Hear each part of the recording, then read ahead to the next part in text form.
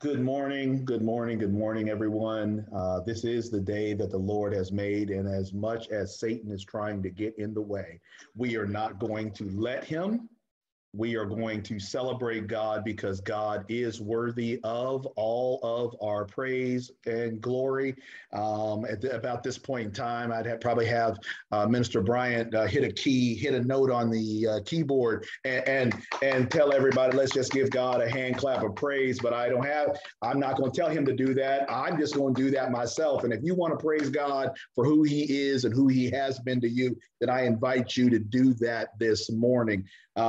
There is so much going on in the world that if we did not have God, I'm not sure how we would make it anyway. And for all those who don't believe or don't think God is real, let me give you a hug because I don't know how you're going to make it. Because our God is real. And as the sign says behind me, he is risen, he is alive. And because he is alive, we have an opportunity to not only face today and tomorrow, but to be successful, to not just survive, but to thrive. And so I'm celebrating God this morning. I am very excited because this is the fourth Sunday, which means our young people will be in charge of the service. So as far as the prayer, the scripture, and the singing goes, we will hear from our young people, which is a great thing. As I've told you, our young people are not the church of the future. They are the church of the present, because if we don't have the young people involved in the present, they won't be here in the future, and neither will we. And so with that, I want to invite Minister Reginald Bryant to come forward and open us with a song. Minister Bryant, if you would.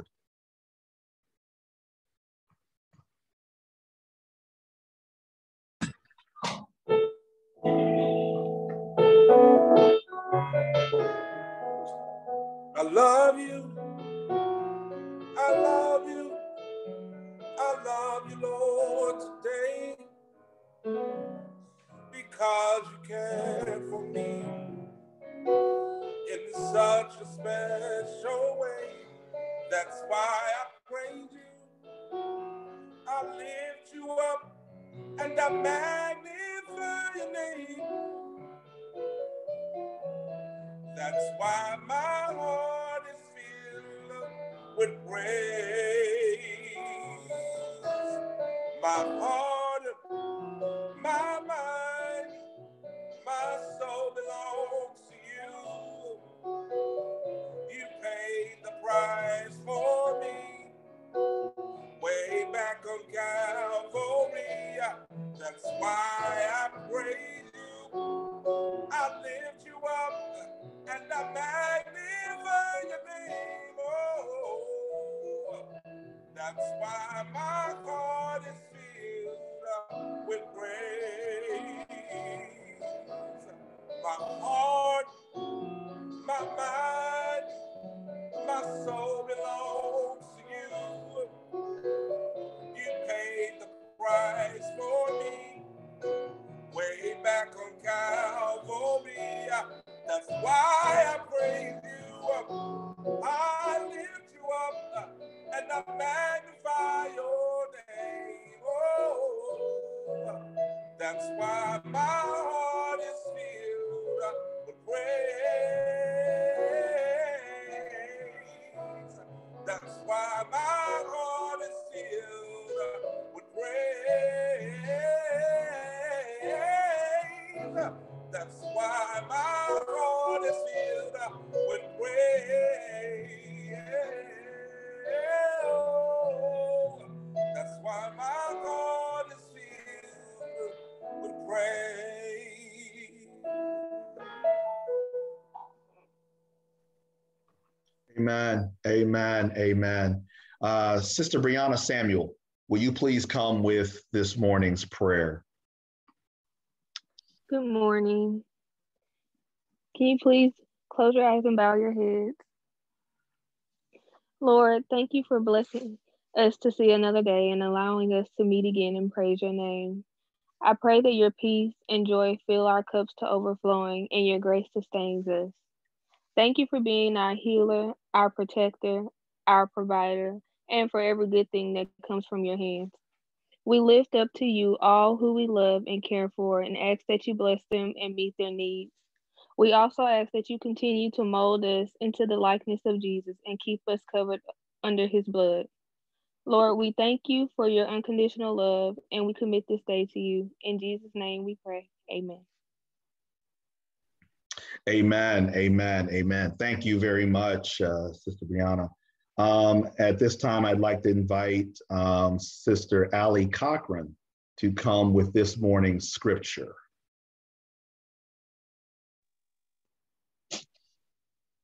Yes, hello. Good morning. Good morning.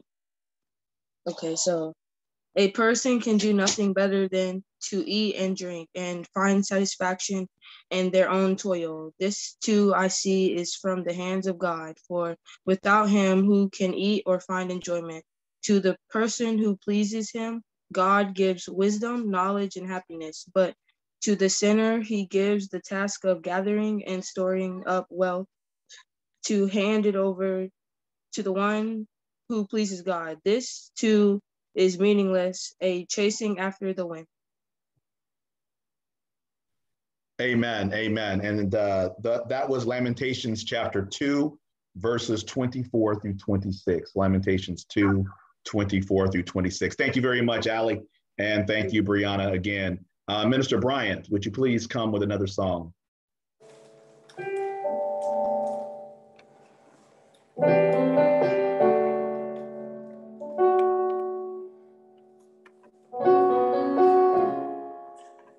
You gave me my hands to reach out to man, to show him your love and your perfect plan. You gave me my ears, I can hear your voice so clear. I can hear the cries of sinners, but cannot wipe away their tears. You gave me my voice to speak your word, to sing all your praises to those who never heard. But with my eyes I see a need for more availability. I've seen hearts that have been broken, so many people to be free. Lord, I'm available to you. My will I give to you. I'll do what you say do. Use me, Lord, to show someone the way and enable me to say, my storage is empty and I am available to you.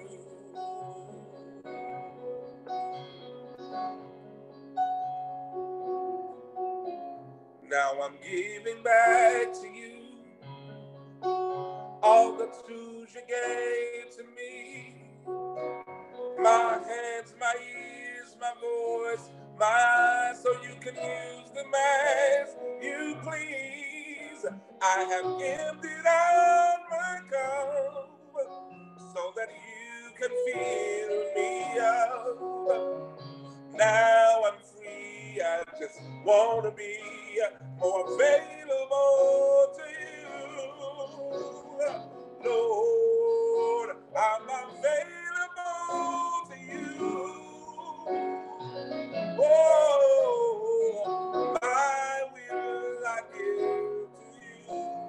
I'll do what you say do. Use me, Lord, to show someone the way and enable me to say,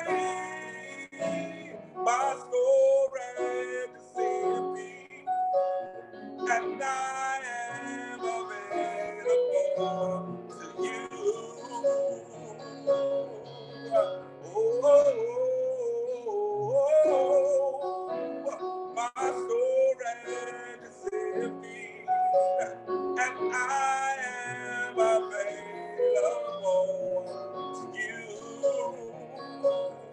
Lord, I'm available. My storage is empty, and I am available to you.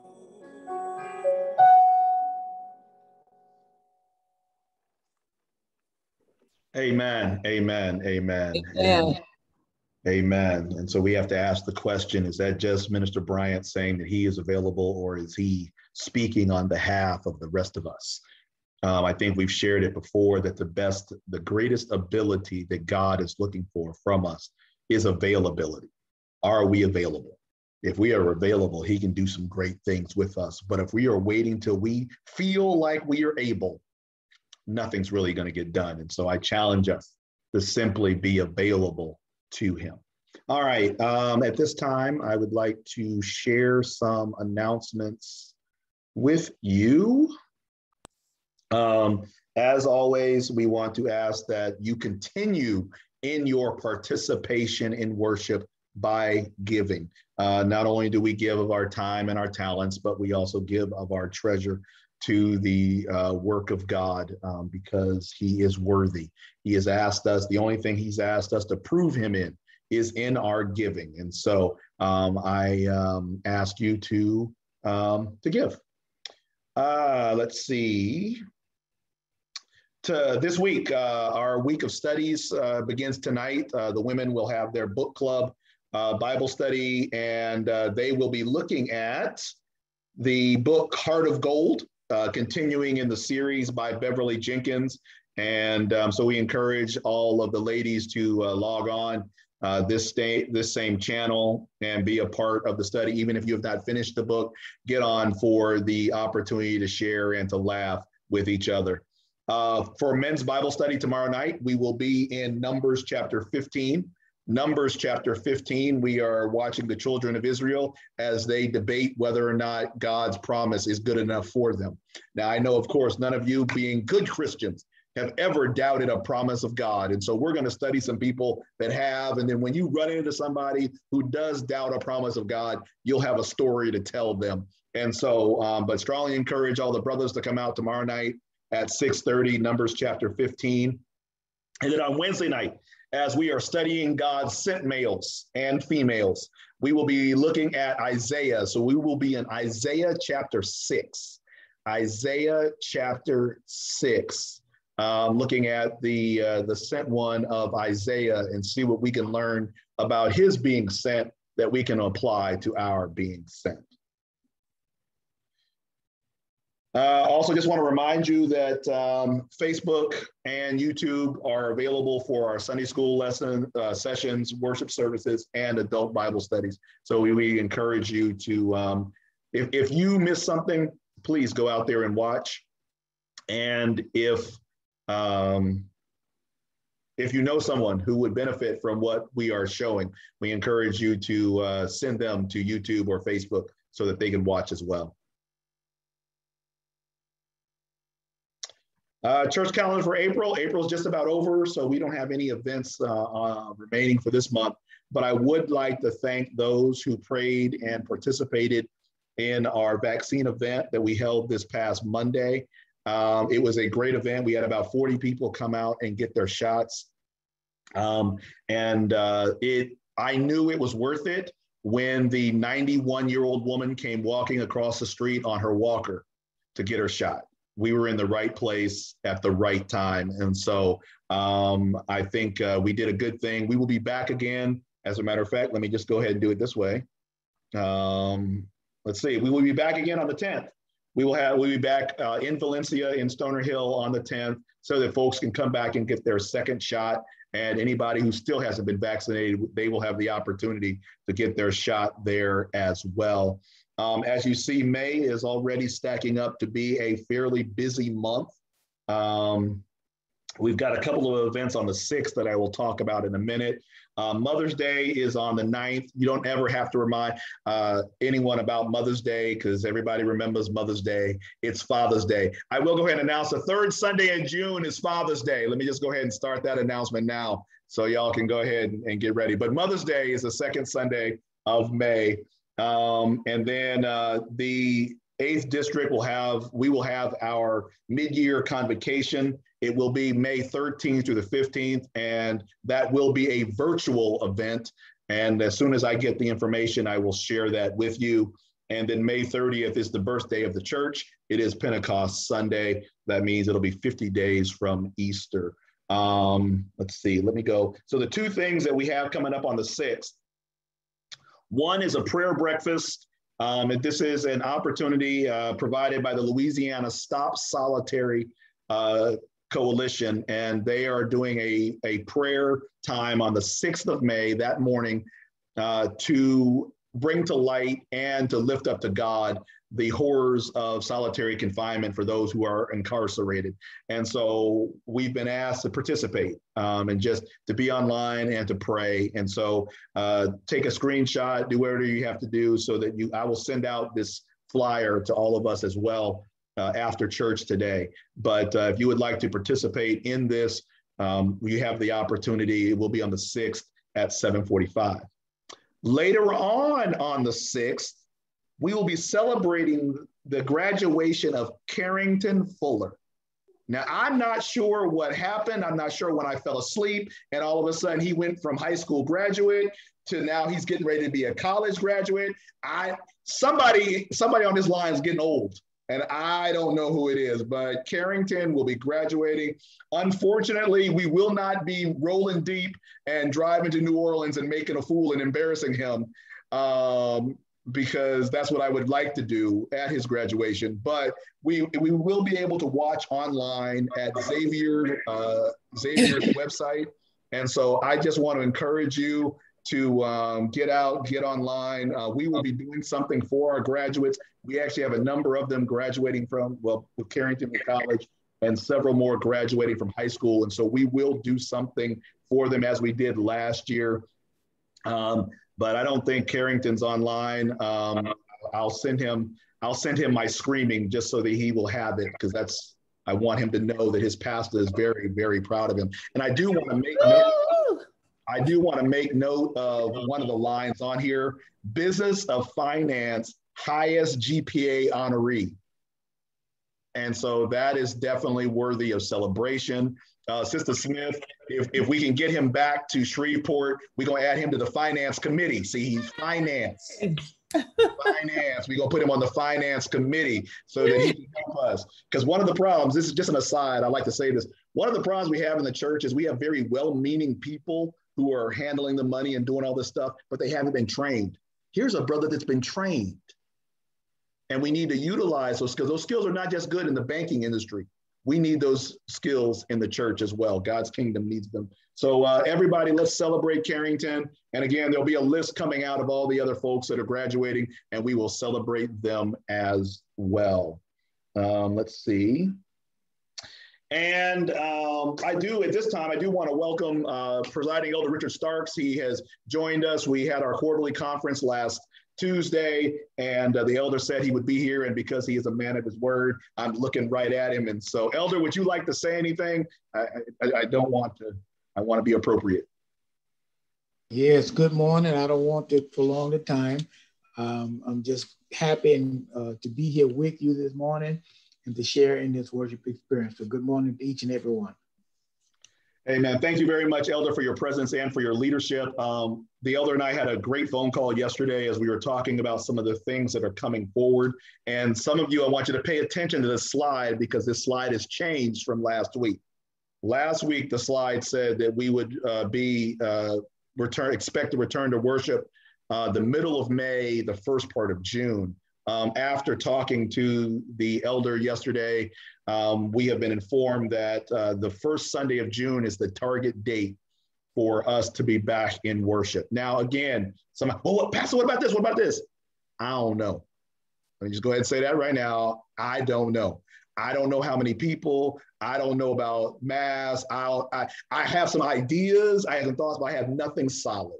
And as soon as I do know, I will let you know. But if you have questions, feel free to ask. Just don't expect any immediate answers. Besides, I don't know. But we are targeting the 6th of June. And so we do have a lot of work to do with the facility and stuff like that. And the trustees and I are working in that direction, but we will be ready to do something. But also for our family in Florida and Tennessee and all of y'all, you are part of this as well. The only thing that should really change for you guys is the background. I won't be sitting in my dining room, but otherwise we plan to still be online, and we're going to do this because we believe in the Church Universal and you are a part of this church. And so do not be afraid. All right. And let's see. I do have a card that I need to read. It says on the front, many thanks to the St. Mary Church family. And the main word is family. The Hall family would like to thank you for your love and support at this time. The sudden passing of a loved one is never easy. We are so grateful for the phone calls and the prayers that came our way. We never felt forgotten by our church family, and we could feel the prayers lifting us up. Thank you for being there and keeping us in your prayers. Thank you, thank you, thank you, the Hall family. We love you all and thank God for you. And that's from Wade and Mona Hall on the passing of her brother. So, that's what we're supposed to do. And also, as we're still, because last I checked, does anybody have a book that says how long you're supposed to mourn? Nope. So as long as you are feeling the loss, we are here to help you. That's the bottom line. And so for Sister Vera Tucker, who I know is on Facebook, for Sister Vicky Murray and that family, for all the families that are mourning, we are still here. There is no time limit. We're not going to say, hey, you should be over that by now, because who are we to tell you when you should be over someone you love being gone? And so Brother Wade Flood, same. We don't want to leave anyone out. And if you have a need, we simply ask, I think the song Lean on Me, when you're not strong, because that's what we're here for. And so we invite you to reach out to us. Let's see, I think that is all the announcements. Make sure, yep, that one, good. Okay. You have an announcement in the chat. Oh, I haven't, thank you. Okay, announcement in the chat. Oh, I didn't even know that was a thing, but thank you. The 8th District is having a stay-at-home tea today at 3 p.m. 8th District Women's Missionary Society, I assume, Ms. Lampkins. Yes. Yes, 8th District Women's Missionary Society is having a stay-at-home tea today at 3 p.m. Where can they get that login information, ma'am? They have to register, and it will be on Zoom. Okay. And for registration information, you can get with me. Okay, so get with Miss Virginia Lampkins about registering and getting that link to the stay-at-home tea today at 3 p.m. All right, and let's see. Oh gosh, you know what? And I owe you an apology. Thank you very much. I got Sunday school, and and the scripture that was read earlier wasn't Lamentations 2:24 through 26.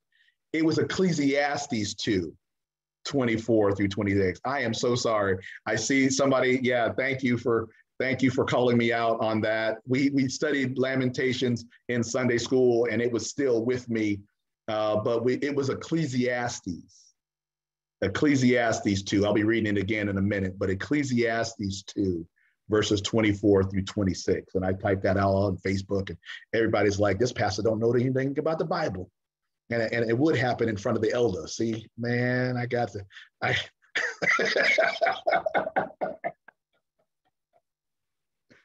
All right, let's stop the share here. Okay, all right, so let's see. I am very, very excited that as we prepare for the preaching moment, that we will be inviting Reginald Bryant II to come before us and prepare us for the preaching moment. I'm excited, one, because the brother can sing, and two, I'm excited to see how tall he's gotten, because, you know, it's been a long time since we've seen him. But at this time, I would like you to pray with young Reginald Bryant II as he brings forth a blessing for us in song.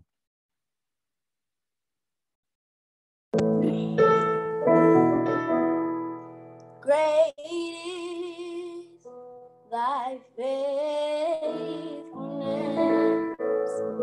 O God, my Father. There is no shadow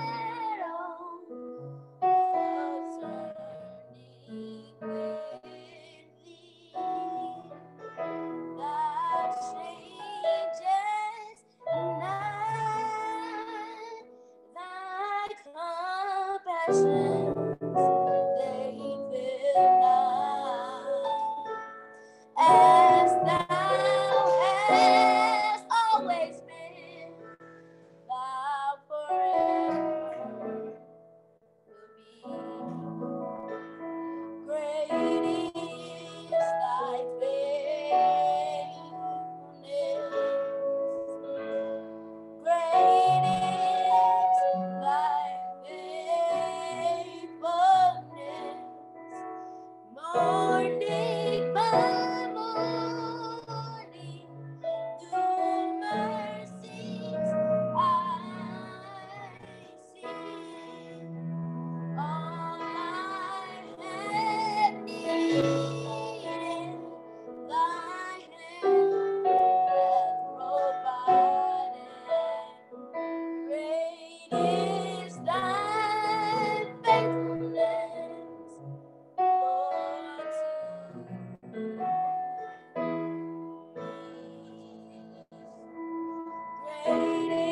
is thy faithfulness. Great is thy faithfulness. Morning by morning, new mercies I see. All I have needed, thy hand hath provided. Great is thy faithfulness, Lord, to me.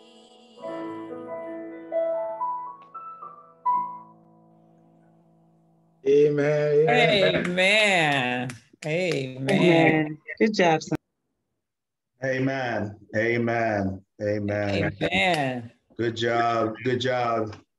I think we're going to have to get to the point, you know, and Little Reg, me and you will talk about it, because I need you to tell me when you stop being Little Reg, because I'm 52 and my aunts still call me Little Robert. And I'm taller than both of them. And I'm 52 years old, and Little Robert just doesn't seem. So you tell me when Little Reg is inappropriate. But I think you are moving well into your manhood, my brother, and I'm very proud of you and where you're going. And a definite pat on the back to your mother and your father as they are training up a child in the way that he should go. And we celebrate that. Thank you to Allie Cochran for reading the scripture. Thank you to Brianna Samuel, one of the newest students at Grambling University in the Masters of Social Work program, for giving us our opening prayer, and always for Minister Bryant for his leading us in song every Sunday. And so we celebrate each of you for your willingness to participate, and also shout out to Sister Sonia Coleman for doing the legwork and making the request so that we actually have people on Fourth Sunday to fill each of these roles. And so I am very grateful to you for your participation, and just grateful to you, for you, period. And that goes for everybody who is online. Especially, I do want to once again shout out to the Florida folks, several of which drove to the church and then drove back, and they're online here. And so we appreciate you for that effort that you are taking to be a part of this service, and indicating that it means something to you. And so I thank you. I mean, the rest of y'all, I really appreciate. My mama, I knew my mama was going to do it, but the fact that the rest of y'all come, that's a big deal to me. And so I praise God for that. Sister Allie read for us Ecclesiastes chapter 2, verses 24 through 26. We don't spend a lot of time in Ecclesiastes, so if you drop your Bible open and to Proverbs, and you go a little bit towards the back, towards the New Testament, you should run right into Ecclesiastes. And we will be in the second chapter and just looking at the 24th through the 26th verse. Ecclesiastes chapter 2, verses 24 through 26. And in the Christian Standard Bible, it says, "There is nothing better for a person than to eat, drink, and enjoy his work. I have seen that even this is from God's hand, because who can eat and who can enjoy life apart from him? For to the person who is pleasing in his sight, he gives wisdom, knowledge, and joy. But to the sinner, he gives the task of gathering and accumulating in order to give to the one who is pleasing in God's sight. This too is futile and a pursuit of the wind."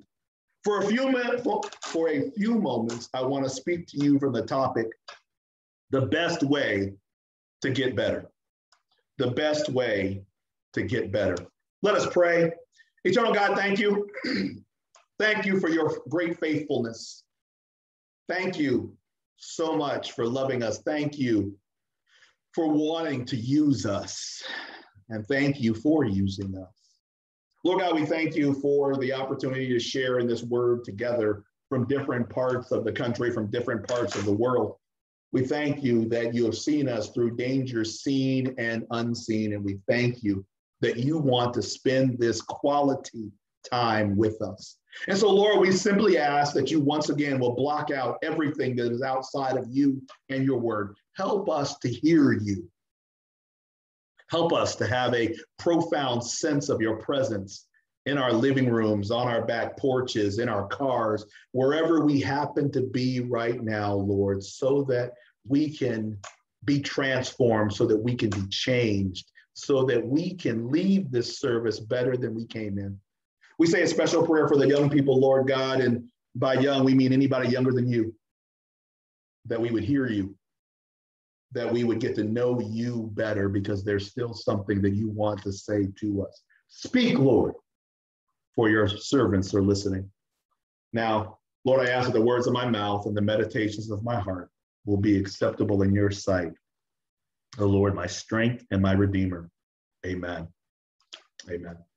We spent a lot of time this past Wednesday talking about better. And I said one day I'm going to teach a Bible study on better and what the Bible says about being better. And I really believe God was like, well, you can teach a Bible study whenever you want, but we need to talk about it this Sunday. Because one of the things that is very true for whoever's online right now, from the youngest to the oldest, everybody's talking about being and getting better. I want to be a better athlete. I need better grades. I need a better job. I got to get better in my health. I got to get better in my marriage. I want to better this and I want to better that. And everybody's talking about better. But my question is, better than what? My question is, how do we define it? Last week, I shared with you that I'm a math guy, that I love math. And I was going to bring my board out because I had another math problem for you, but I had a couple people who turned us off last week. And so I didn't want to do that. And so I won't talk about being a math guy this week, but I am a word guy as well. I love words. My mom taught me to spell playing Scrabble. I love doing a crossword and a word search. And one of the greatest gifts my mother ever bought me was a thesaurus. It was just a book of words to go with other words. It was beautiful. I still use it today. I love words. But one of the things that I have learned is that having words is one thing, but the meaning of the words is more important. See, we watch on TV, everybody's like, we want justice. We want justice. My question is, well, what do you mean by justice? We want equality. Okay, great. That sounds good. But what do you mean by that? We want better. Well, what do you mean by better? We need to know, because I'm trying to figure out, how can you get to better if you can't define it? What is a better job? What is a better life? What is a better marriage? What is better? Oh, Pastor, this is better. This is better. Well, I got to help you before you start throwing out answers and filling up the chat and doing all of this about what is better. I think we need to figure out not a way to get better, but we got to find out the best way to get better. See, best is a superlative. Best is a word that says, hey, there's nothing better than that. And so often we just go any old way. But why don't we try the best way? And I got to tell you, the best way starts with the Word of God. Of course, I would say that. I'm a preacher, I'm a pastor. Where else would I go? But the Word of God will tell us what the best way to get better is. And why do I believe that? I believe that because if you look in the Bible, 121 times you can find the word better. In the book of Ecclesiastes alone, that only has 12 chapters, 21 times the word better shows up. You go to Proverbs, also written by King Solomon, who is the wisest man in the world. If he's the wisest man in the world, and as he is in touch with Almighty God, and he spends all of this time talking about better, maybe we should trust him. Maybe we should trust him and see what he says about being better. Because if the wisest man in the world says, hey, this is better, and he's speaking in the word of God that's saying this is better, maybe we should go with what this says. And so I want to challenge us for a moment, young and old, rich and poor, wherever we might be in the spectrum of life and in the spectrum of living, we all say we want to get better. But why don't we take a moment to figure out what the best way to get better is? And so we look at the scripture, and I had a number to choose from, and I simply chose from Ecclesiastes chapter 2, verses 24 through 26, where the writer Solomon says, there is nothing better. There's nothing better. There's nothing better. That would almost say that this is the best. This is the best thing. This is the best way. And we would be wise if we caught on to this. And maybe this would stop some of the churning and some of the things that we are going through in life, that we could just figure out, hey, this is the best way to be better. And so what does Solomon tell us? He tells us, if we look at the second half of verse 24, he says, I have seen that even this is from God's hand. See, the best way for us to get better is to have a clear perspective from God. So we want to define it. I said the definitions are important. Well, we need to let God define what better is. What is better for you? Because what is better for you might not be better for me. Better for you might be running marathons, but God knows I'm too fat and too old to run marathons. And so your better does not equal my better. So I cannot use you as my standard. I need to use God as my standard, because God says, I know the plans that I have for you. If he's got plans, then he knows what is better for us. This is the better way to go. This is the better school to go. This is the better way to act. This is better. And we've got to go to God to get a clear perspective. The problem is some of us are too close to the problem. We all rather be, I can't see it. But you know, when we back up, we get a better view, and God's got the best view. Somebody said he sits high and he looks low. He looks into the lives of his people, and he tells us, the word says, you will hear a voice behind you saying, this is the way, walk in it. What is God telling us to do? I need a better job. Well, what is a better job? If God gave you the job you got, maybe that's the better job right there. Because too often we live in a grass is greener world. Well, look at what they're doing over there. They doing that. That must be better. I've told y'all before, if the grass is greener, do you know what makes grass greener? Manure.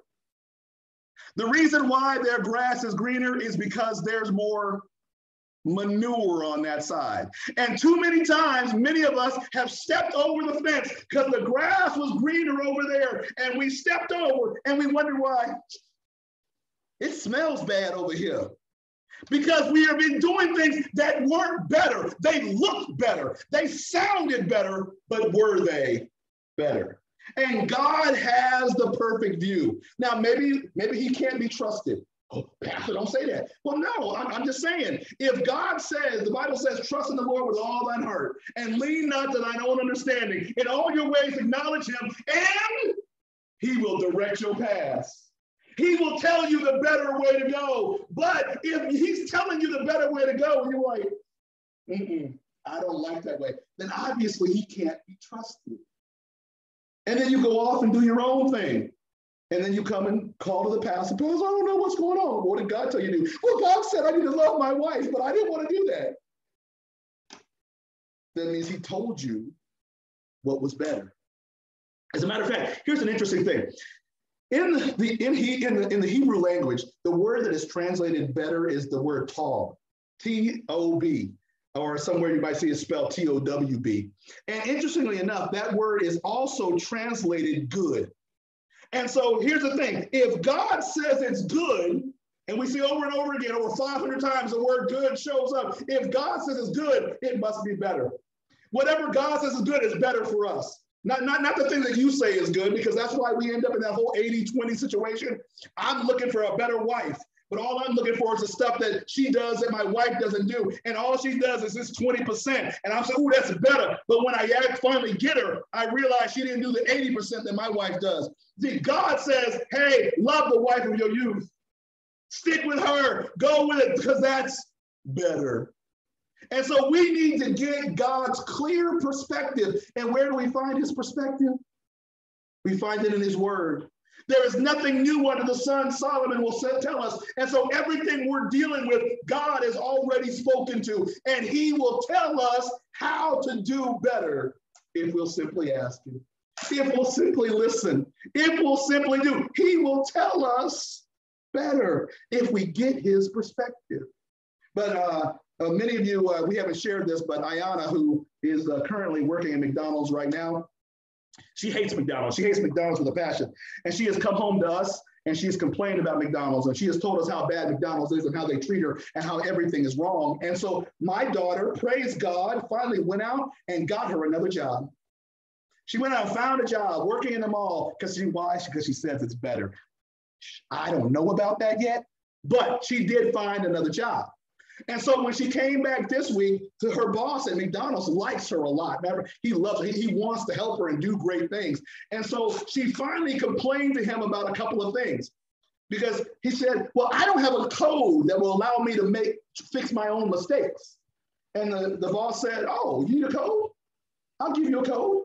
And I'm still only making $7.50 an hour. And he's like, oh, well, I'll give you a raise at $10 an hour. And I said, you know what, that's funny. If you had went for the boss's perspective, you would have had better right where you were. I'm just saying, I'm just throwing that out to somebody. Somebody's looking out here for better when we should be looking up there for better. And if we go to God and say, God, here's what I see, what do I need to do? His perspective could change the things that are going on around us. If we're going to get better, we need a clear perspective from God. But not only do we need a clear perspective from God, we also need to be in a complementary position with God. See what he says in verse 25. He says, because who can eat and enjoy life apart from him? See, part of our problem is our better seems to be separated from God. We want better without God. And Solomon says, but who can enjoy life? Who can have better if God's not a part of it? And so I'm saying that your life will always be unsatisfactory if God is not a part of it. You are incomplete without him. No, you are not incomplete because you don't have a man. You are not incomplete because you don't have a woman. You are incomplete because your relationship with God is lacking. He says, apart from me, you can do nothing. He doesn't say apart from a husband. He doesn't say apart from a wife. He doesn't say apart from this job or that job. He says apart from me. Our life should be centered on relationship with God. I know, Brother Wade, I know you like that. It's all about that relationship. If we have that relationship, you will be complete. That's why I said you have to be in a complementary position. Now, because I'm a word guy, I had to throw this one out here. I should have got my whiteboard out. Complementary can be spelled with two ways. One is COMPLIMENTARY. That's the complimentary when I say, oh, that's a nice dress. Oh, I love the way you have your hair done. Oh, that's a great car. That's complimentary. That's I'm saying something nice about you. But that's not what I'm talking about here. I'm not talking about a position where us and God just flatter one another. I'm talking about a position where we allow God to complete us. Complementary spelled with an E instead of an I. If we are in a position where we allow God to connect with us and us to connect with God, then we will be in position to receive better. All of us cartoon, okay, I'm gonna go through everything that I love. Math, words, comic books, cartoons. One of my favorite cartoons was the Justice League. And Reverend Lindsay McGee and I, we do this all the time. They had, at one point, they had what they called the Wonder Twins.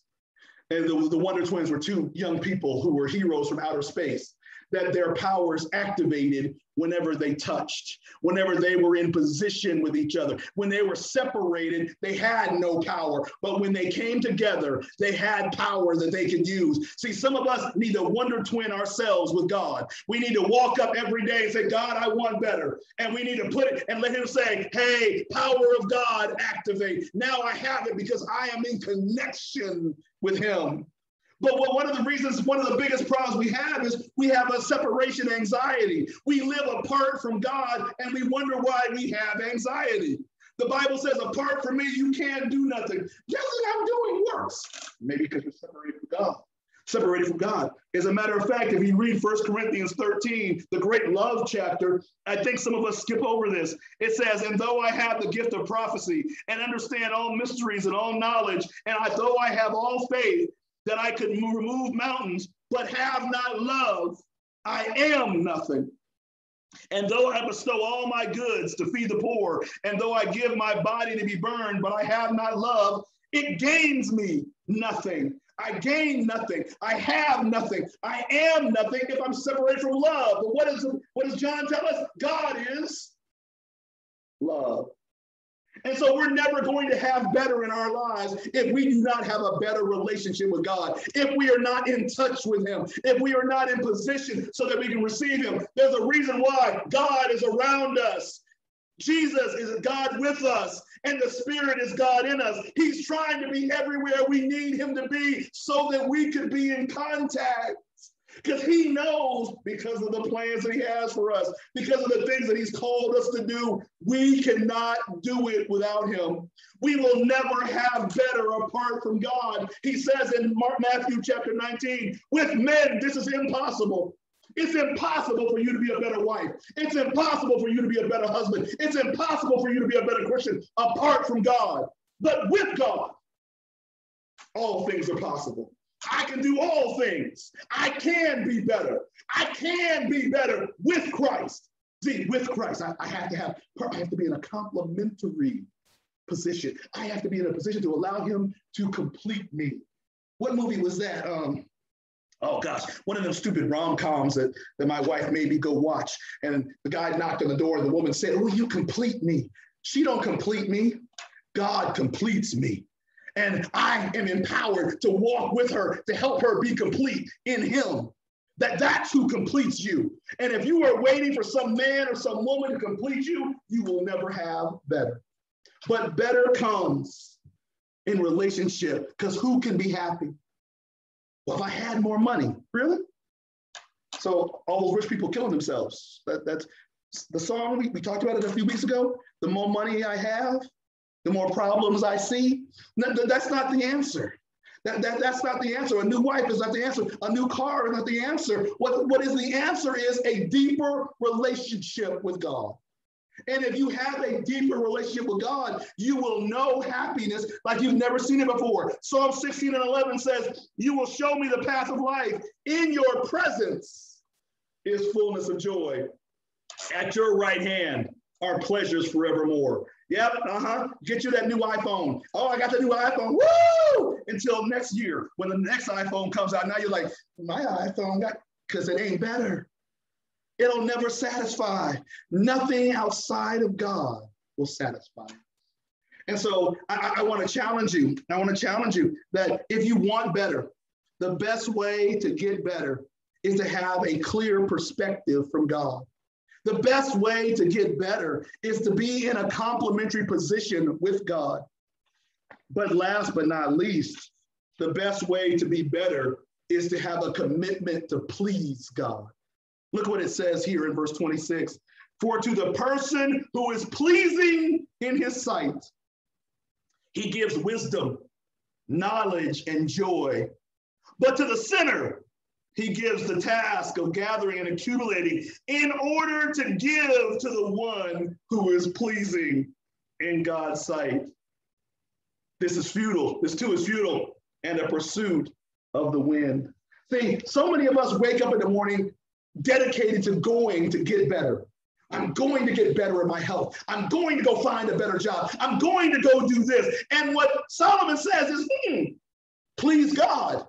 If you please God, he will take care of all of that other stuff. Oh, wait, I know the brother wasn't born yet, but I think Matthew wrote, hey, he quoted Jesus as saying, seek ye first the kingdom of God and his righteousness. And if you do that, all of these things better will be handed to you. And see, righteousness, according to Dr. Tony Evans, is living to please God. Seek first living to please God, and God will take care of better. See, the better is with God. And when God sees you with him, he's like, oh, I can't wait. What happened with Solomon? Solomon knows this. God came to Solomon and said, Solomon, whatever you want, you can have it. You want a better car? You want a better PlayStation? You want a better internet experience? What do you want, Solomon? Solomon said, all I want is wisdom. And asking for wisdom pleased God. And God said, well, because you asked me for wisdom, because you asked me for this right thing, I'm going to give you all this other stuff. And he sought God first. And God blessed him. And so many of us, we are trying to seek everything else. We're trying to keep up with the Joneses and the Smiths. We're trying to do everything about these other people. We want what they have. We want to get what they got. We want to go where they've been. And God's like, come to me. Come to me, all you who are weary and heavy laden, and I will give you rest. I will give you better. And until we need to have a commitment of waking up in the morning and says, I'm going to please God. And what's the best way to please God? Obey. Just do what he says. If you do it, parents, you turn around to your children right now and they say, Mom, Dad, how can we make you happy? Do what I say. That's it. If you just do what I say, oh my gosh, I'd be so happy. And God is looking at us. He's saying the same thing. Because if you do what I say, that means you love me. Keep my commandments, and then not because you're listening to the pastor, not because you're wearing a suit, not because you're carrying a Bible. It's because you do what I say. You keep my commands. And when you keep my commands, I know that you love me, and that pleases me, because that says you have faith. And the writer of Hebrews tells us without faith, it is impossible to please God. We've got to be people of faith. We've got to be people who walk through going, God, how can I make you happy today? And if we make God happy, better is on the way. Our focus needs to not be on the stuff, but it needs to be on the God who controls all the stuff. Because here's the funny thing. If you've got that kind of relationship with God, you don't even so much care about the stuff no more. It's not caught up because I know that God's going to bless me. God can bless me in this job. See, I told y'all the story when I got sent to Montana. Linda knows this very well. We wanted to leave. I told her, we're going to go to Montana. We're staying for 2 years and then we're leaving. Because that's not better. That's not what I want. And we got up there. And slowly my relationship with God changed. That I wanted to be more about what God wanted. Next thing I know, we're up there for 5 years, and I'm trying to stay for a 6th year. Because all of a sudden, what I thought wasn't better, God said, watch what happens when I get involved in it.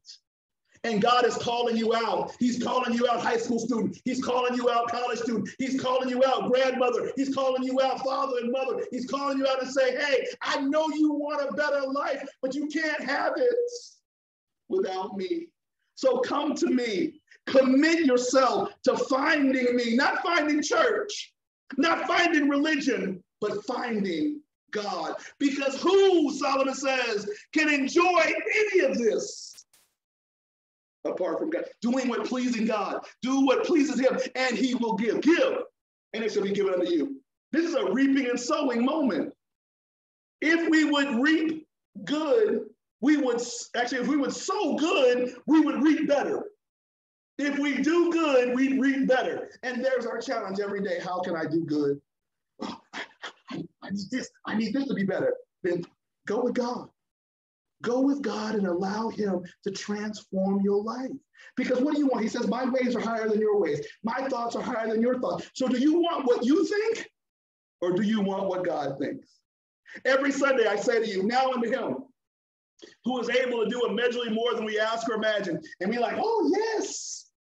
But then we live according to what we think and what we ask or imagine. But God says, I got something more for you. So if we would get closer to him, we'd be better. We'd have better. We could do better. I'm not telling you to not want better. You should want better. The world we live in, the things that we're seeing out there, we need a better world. But the best way to a better world isn't voting better, or it isn't putting our money in different stocks. It isn't moving to a different part of town. It isn't finding a new set of friends. The best way to better is getting a clear perspective from God. God, what do you say is better?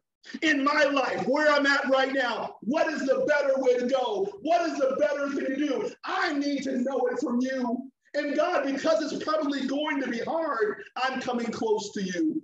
I can't do it by myself. I can't have the better that I want apart from you. But what I can do is commit to pleasing you today.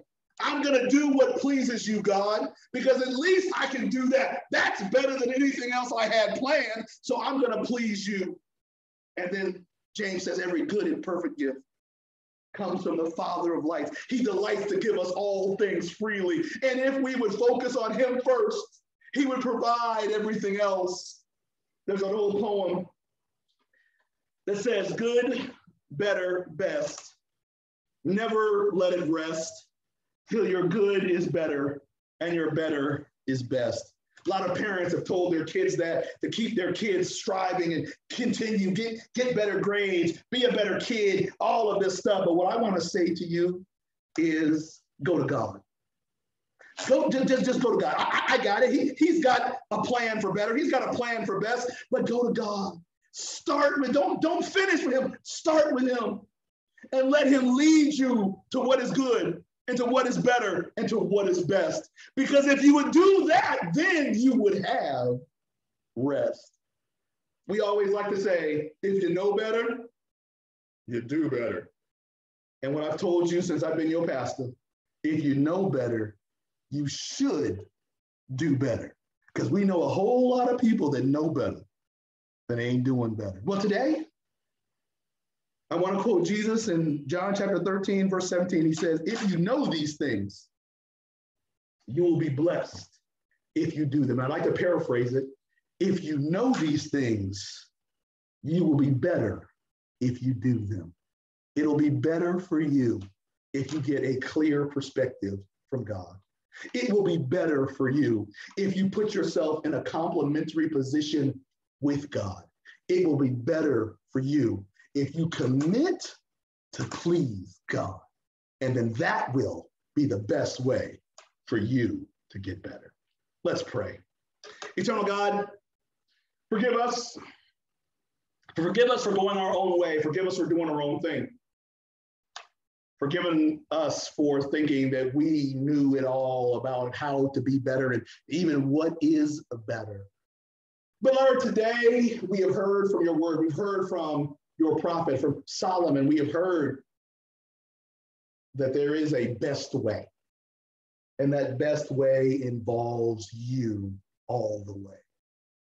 Lord God, open our eyes and give us a clear perspective. Lord God, draw us to yourself that we might be in a complementary position. Lord God, encourage us, strengthen us, empower us that we might have a commitment to please. Lord God, if we do this, I believe we will know better. We will experience better. We will have better. We will get better. But Lord God, help us do it in the right order. I thank you for being willing to give us another chance to get and be better. Now, give us the good sense to walk in your word that we can receive everything you have for us. It's in Jesus' name we pray. Amen and amen. One of the things that I didn't mention is in part of verse 26, after Solomon talks about those, what they get who please God, he talks about the sinner who doesn't please God. And he specifically says to the sinner, God gives the task of gathering and accumulating in order to give to the one who is pleasing God. Some of us have heard the verses that say that the wealth of the wicked is stored up for the righteous. Solomon is testifying to that fact right now. That, yeah, if you're out there doing your own thing and living apart from God, that by definition makes you a sinner. You have come short. You come short of his glory. You are doing your own thing. And everything that you are doing for God to give to somebody else. Let's change that today. Let's change your life. If you've never joined God's team, if you've never said, hey, I want to be pleasing to him. You know what's pleasing to him? Your salvation. That's what he wants you to be saved. The reason why the world has not ended yet is because God wanted to give you one more chance. We don't need to wait till next week, next month. We can do that today. Today is a day of salvation. Today is a day that your life can start getting better. I don't know what better looks like. He does. But let's get you into relationship so that you can be on the road to better. So if you're willing to do that, let's pray. Dear God, I want better in my life. I have sought things that I thought were better. But now I realize I was chasing after the wind. I am coming to you now for relationship because you are better than anything I have chased in the past. Lord, I've heard that to have relationship with you, I need to believe that Jesus died on the cross. And I need to believe that you raised him from the dead. Today, I confess I believe those things. I don't understand them, God, but I believe them. And because I believe them, and confess Jesus as Lord, I am saved. And now that I'm saved, guide me to better. Not based on what I think or what I see, but based on what you know. I am a saved child of God. And now I will live a better life. Thank you, God. In the name of my Savior, I pray. Amen and amen. If you prayed that prayer for the first time, I want to reach out to you to actually ask you to reach out to me and reach out to anyone who knows God so that you can grow in relationship with them so that you can experience what this better life is. Because God's got a plan, and it's a great plan. Let's see. Oh, okay. All right. Let's see, with that, let me move this up here so I can do this. Presiding Elder Starks, I do want to thank you again for being a part of our service, for Reginald II, and for Ali, and for Brianna, and for Minister Bryant. I want to thank you all for your participation in the service. I do have a couple of closing announcements I need to make. We're going to do another prayer. I guess some of our young people have testing this week. All of them have testing this week, and so we definitely need to pray. Somebody said something funny. They took prayer out of schools, but the truth we know is that as long as there are tests, there will be prayer in school. So young people, we're going to pray for you now, and I'll tell you a little secret. Before I took every test, when the teacher handed me the test, I turned it over so that I couldn't see, and I said, God, bring to remembrance everything I need to know to pass this test. Please note that I said bring to remembrance everything I know, because what that means is I studied. And I was just asking God to bring back to me what I had studied. Do not go into this test thinking God is going to jump it all in your head. You've got a part to play. We're going to pray for you, but we need you to do your part too. And when you and God come together, you will be complementary. You will be complete, and you will do what God has asked you to do. Also, before we pray for that, no book club tonight because of the online tea. And if you, honey, I don't understand this last part here. Okay, so if you're interested in joining the tea, contact my wife or Sister Virginia, and they will hook you up, and you can still have fellowship with folks, just not about the book, all right? And with that, thank you all. I know some of our members were having some complications from their second COVID shot. We are definitely praying for you and just letting you know that the shot's important. That pain, that feeling will go away. And but you have done your part to help us move past this virus. And so we thank you and we encourage you in that. With that, let's pray. Eternal God, first and foremost for our young people, strengthen them. Give them wisdom, courage to know that with you all things are possible, which means passing that math test, passing that history test, passing that English test, passing that science test. It is possible with you. But Lord God, also encourage them to do their part, to study, to crack the books, to ask the questions, so that they will be prepared, that when they go in, they will go in with confidence. They will go in confidence knowing that they're not going in alone, that they have a church family that is cheering for them and celebrating them, that they would do well enough to pass, that they would do their best. And Lord God, where they are weak, we pray you just build them up, that you will encourage them in the midst of them. We can't be there with them. We can't sit there with them and help them take the test, Lord, but you can. And so we ask for your presence to be real, that you will give them a sense of confidence and knowing that they are going in there with the power of God with them, so that they might pass, so that they might do well. And Lord God, as they are taking tests in their classes, the rest of us are going to have to take tests in life. And so, Lord, I just ask that you help us to do better. Help us to study your word so that we might get your perspective. Help us to know that wherever we're at, in whatever situation that we're facing, that we have the opportunity to be in a complementary position with you.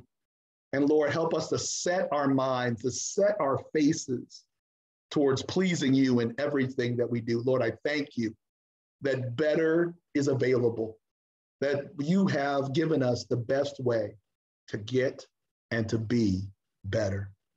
Now, Lord, be with each one of us as we separate one from another. Watch over us, guide us, bless us, and keep us. And most of all, use us for your glory. Now, unto him who is able to do immeasurably more than we ask or imagine, through the power that is at work within us, to the only wise God be dominion, honor, glory, and power, now and forevermore. And all the people going to get better said, amen. Amen. Amen. Amen. Amen. God bless you, everybody. Thank you very much for your time and attention. Great word. Amen. Great word, Pastor. Thank you again. God bless you. Good word. Good word. Hello, everyone. Hello, everyone. Hey, Brother Wade. Hello, church family. Hey, Brother Wade. Hey, Barry. Praying for you. There you go. I got you in mind as always. Thank you. And everyone else, praying for everyone else as well. Yeah. God bless you all, and you all have a blessed week. Thank you. And you as well. Hey, I do want to say something, just the St. Mary members that are online, because you will know who I'm talking about. Yesterday, the trustees, and Brother Smith, I don't even know if anybody told you about this. The trustees had a meeting at the church, and we met outside because it was a beautiful day. And we had the meeting, and we finished the meeting. And as we were trying to leave, for some reason, we couldn't break up the conversation. And we were just standing there talking. And I was like, I got to go. I got stuff I got to do. And wouldn't you know, Brother Freddie Brown got out of a truck yesterday. And the brother looked good. Haircut was all clean. Brother was dressed. And if we had left too soon, God knew better. And we got to see him. He's back in town. And so just want to ask y'all to keep praying for him. He seems like he's on the right track. And but it was a blessing for me and for the brothers that were there to see Freddie Brown. And I'm looking forward to us getting back into contact with him. And so I wanted to thank God. Brother Rodney reminded me to thank God for God knowing better. Miss Linda's showing the picture. Say again, Brother Wade? Miss Linda's showing a picture. Well, oh yeah, there he is right there. There's Freddie right there. That doesn't even look like him. Man, I'm telling you, the brother looked good. The brother looked real good. Yeah, he does. So yeah, it was a great morning. It was a great morning because of that. So thank you. Bye, Barry. Hey, Prudence. Charles. Hey. You did a great job at our earlier service. You sure did, Prudence. What did she do? What did Miss Prudence do? Come on, we had a farewell for our pastor. He's leaving, and she was coordinator. Oh, coordinated everything for it. I thought she was the guest speaker. I was going to tell y'all to give me the link. Let me go watch her. She did speak now. She did speak, and she spoke very well. So God is blessed. You know, when you do something for a person that you really like, it's an easy job to do. And he is somebody that has grown. I mean, I really come to care for this young man and his family, and I really wish him the very best. So it was not hard to say what you have to say, you know. Right. He's for real. And he really enjoyed 4 years. Yes. Now he's gone. My goodness. I think he was very appreciative too, Prudence. I think so. What the chapel family did for him. Yeah. And his family. It was a great turnout. Yeah, it was. It was a great turnout. Oh, it was really we filled the parking lot. Wasn't expecting that.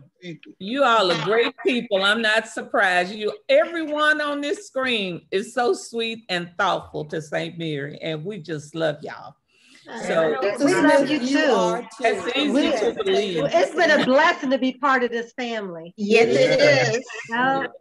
Beautiful cards, and I get this card for my birthday, and I'm like, my goodness, I just kind of met this woman, but you have reached out, and I think that, you know, Brother Bob Payne is really blessed to have this congregation too. Yeah. You know, I can tell you we love him. We love him. We love our pastor.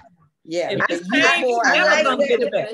I like that my church family is here with me, because now Miss Julie don't tell me every time she sees me that he's her pastor and he's not going anywhere. Yeah, that's true. I don't have to hear that anymore. He's our pastor too. He's our pastor too. Yeah, he ain't coming to Florida. And then my presiding elder leave.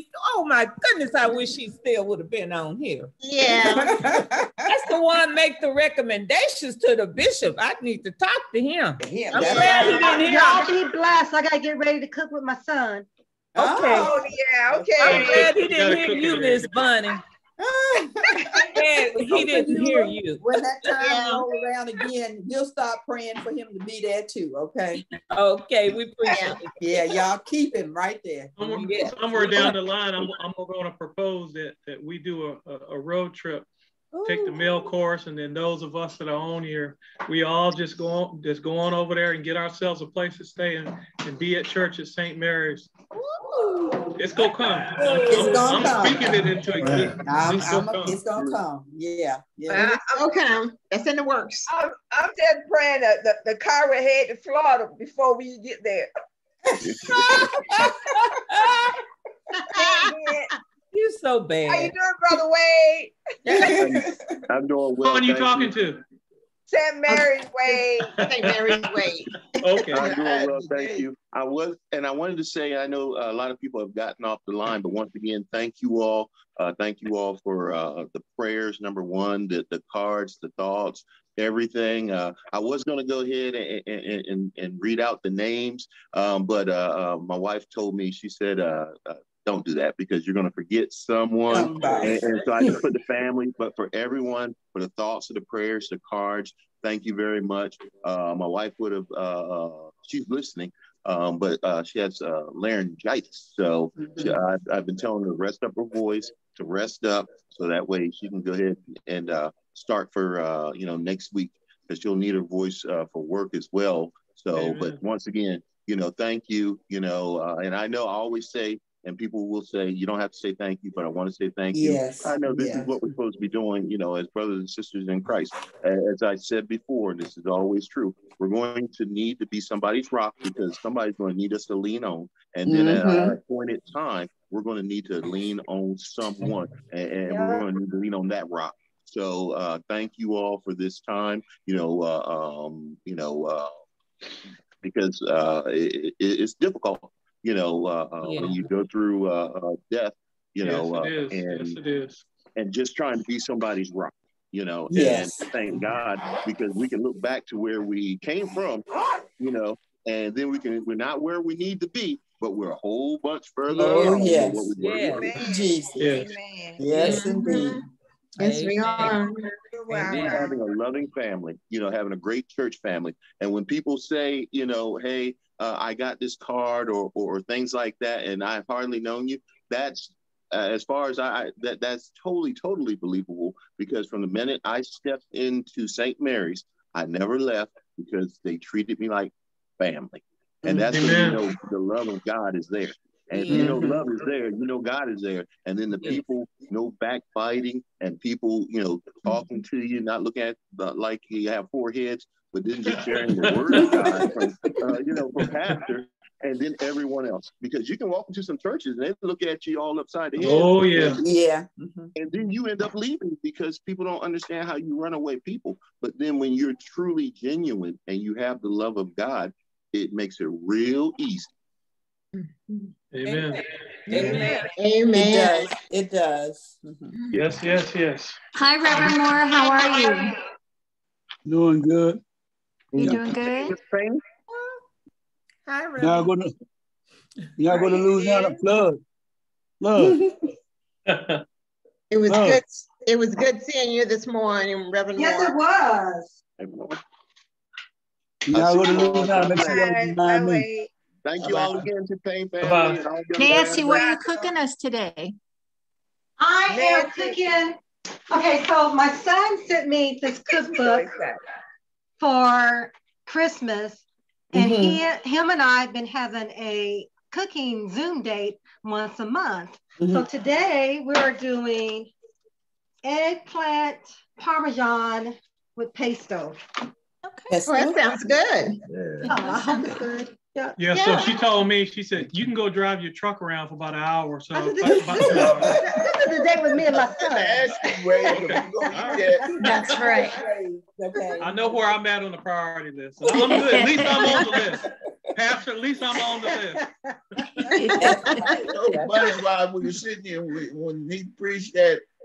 He said something. I said, I didn't pray a part of nothing on that one, did I? Well, Wade, you get to enjoy the fruits of her labor. Okay. Oh, hey, I step back. I step back. Yeah, you step back gladly. And let her cook. When them children come running in the house and I go like this, and I see they about to run over me, so I just get out the way because they're trying to get to her. Yeah. Praise God. Praise God. I didn't get hurt. Hey, Sean, you've been quiet this morning. How you doing? I'm doing fine. Good, good. Yeah. And Sean, hello, Bobby Glenda. talked about me so much that he didn't have nothing in that reproduction process. Sean, you look tired this morning, all that yawning you doing. I worked I worked at 5 o'clock 2 days in a row. Oh, yeah. Only me. We'll pray for you on that. In the morning, so. I'll need a nap. You need to go to bed. Yeah. That's probably on his list. Things to do today. Well, Sunday is a recharge day. That's what God designed it for, the Sabbath. That's right. Yeah. No word. God bless all of y'all. We love you. God bless you. Love you too. Have a good week. Day. Have a good one. Bye. Bye, St. Mary's. Bye. Nice to see you guys. Thank you for the service. She said thank you for the service. Oh. Are you hoarse? Are you okay, Linda? Yeah, my throat's been bothering me the last couple of days. Okay. I don't know why. Okay. I asked him if it was the radiation or whatever, but they said it'll go away. Okay. So we're not gonna meet tonight then, huh? No, because we'll be on for a couple hours with the tea, so we may not even be done till right at 6. Oh, okay. Well, y'all enjoy yourself. Okay. Yeah. Okay. You trying to get out? You sure you all right? Uh-huh. Okay. Yeah, I'm still kind of drained, but I guess it'll pick up after a while. Oh, okay. So Bobby, did